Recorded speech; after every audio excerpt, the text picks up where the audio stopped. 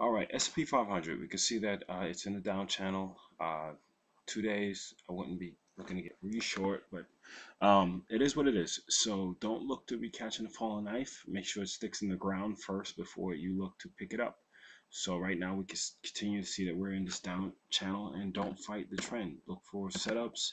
If you and there's a lot of hammers on a lot of different charts, and that doesn't mean that you just instantly go long. So you can see that same thing goes with the Dow Jones. You can see we have this right here, and it's pretty much just down channel like that. So, you know, KISS method, and at the end of the day, it's at the weekly. You can see it's getting down to this previous support level, and we got to see if it's going to hold. Okay, it's hit it once, twice, it's third time a charm. I don't know, weakening volume, but remember it's only Wednesday, so we really have to kind of see what's going on regarding that. The Nasdaq, if we look at the weekly, you can see it looks so far bearish candle on the weekly, breaking this previous pivot point right here, which was August 9th. And we just have to kind of see what goes on from there. But we see we had this pendant, we had a shooting star, broke down hard. 1-2 days of hard selling, and the volume is increasing to the downside. So again, this is basically just breaking out what it was shown on the weekly. And if you look at the monthly, I mean, it still looks pretty good. I mean, you see that it's an uptrend on the monthly, but remember that this chart is going to move before the monthly, so we just have to see what is going to happen. Russell 2000 is under the 50-day as well, so we really have to see if we have a bounce. If we have a lower high, that might give you another opportunity to go to the short side if you did at all. You see that we're testing this weekly up channel, so we really have to be careful regarding that, because at the end of the day, this could just be a retracement or a correction to the upside, but when that happens, people say they called it. Yeah, hindsight's 2020, but we're just trading the right side of the chart. If we get a bounce in this area and another bearish candle, I'm in. So let's look at some of the some big names that are in. Facebook is approaching that line that I've spoke about for the past week. This is the key level to me, and you got to hammer off a key level. But if that breaks down, hammer doesn't mean it. If it breaks down below this low of 45.26, it's moving to the downside. So again, this would be something like a morphed evening star, and if it breaks below this, which you can see is the high of the IPO opening, then this stock could be in some trouble. So we just have to keep and be aware of that. Price line continue to the downside. Got a hammer at the 50-day. And if we look on the weekly, you see you almost have an engulfing pattern, but we have to see how this weekly candle closes. Remember, it closes at Friday at 4. So don't go premature and say, oh, listen, it's engulfing, because this could end up being a huge hammer, and if it breaks these highs again of 1074, it is off to the races. I suggest being as nimble as you can, because there could be news. You never know. News about the debt ceiling stuff could really make the markets change either way. I don't know what direction it's going to be, but so you just want to be nimble. If anything, if volatile times get you a little bit cautious, you reduce position size and go from there. You have LinkedIn continuing to the downside. Like I said, I'm not looking at short anymore right here. It's already came and filled this gap.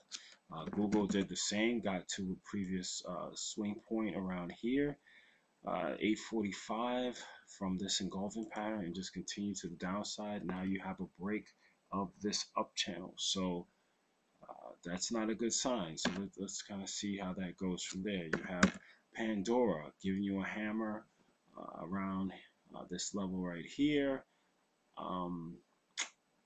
Again, is it going to come, or is this just a dead cat bounce that's going to give you and then fill this gap? Only time will tell. You have Amazon. Amazon continues to the downside from this engulfing pattern here.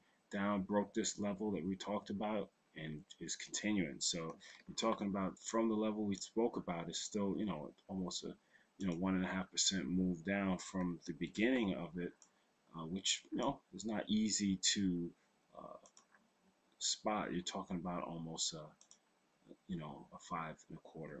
It's actually 5.25 on the dot. So you just kind of have to really, really make sure you see what's going on. Cores is at the 50 micro cores. You got NQ giving you a hammer at the 50. This is not a go, like an official.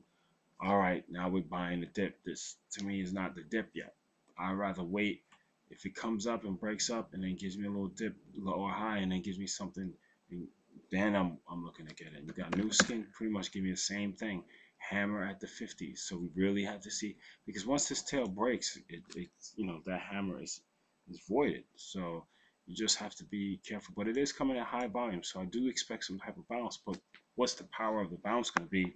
And remember, on the indexes that I just showed, there's already a down channel in place. Let's look at some biotech. You got those continuing to the downside. You got Rengen getting another hammer at the 50. You got MasterCard stopping at the 50. Don't know where this is going to go. I'm expecting some little type of pop. You got the Fed chair that was announced, said that's what gave a little bit of pop today, but it really wasn't that advertising. But at the end of the day, it is what it is. You got Chipotle actually held up really well. So I mean, if it can get above these levels, it could move to the upside. It's kind of freaky. I didn't think that it would have held up so well compared to a lot of the other stocks. So let's see if I do Baidu. Yeah, I think I did Baidu already. So again, gonna look at these. Keep your eyes peeled for this stuff, and if you feel uncomfortable, you can always just say, listen, I'm just gonna wait. Let's look at the financial sector quickly. And they had a little bit of pop today. You got Bank of America, you got Goldman Sachs, a little pop today. You got Wells Fargo, just didn't continue more to the downside. You got Citi, same thing. You got JP Morgan, right at the 200. You got Prudential, still giving you a little hammer, but I mean, not really that much conviction.